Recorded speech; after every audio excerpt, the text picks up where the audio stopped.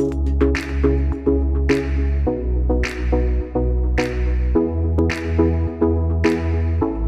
everyone, Sid here back again with another video. In this video we're going to discuss about how to check Django version.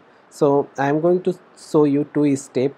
First of all, you can write here uh, this command pip show Django and just hit. So this way you can check about the Django. We have the Django already installed, which is the inside the virtual environment.